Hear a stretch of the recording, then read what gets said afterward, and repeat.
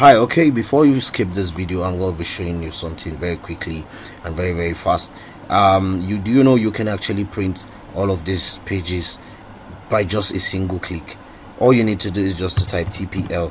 When you go down below the description of this video, you're actually going to find the file there. Just click on it and you have access to it directly. So basically all I will need to do is just to type AP to actually load this on my AutoCAD. Once I click on AP and I'll click on load, you can see it has been loaded successfully, and I will close. Then I will type TPL and I'll press OK, and this menu will pop up. All I need to do now is just to actually click on print. If I click on print, I can highlight all of this. Once I highlight, and I'll print on, click on OK, you can see all the drawings are going to be generated.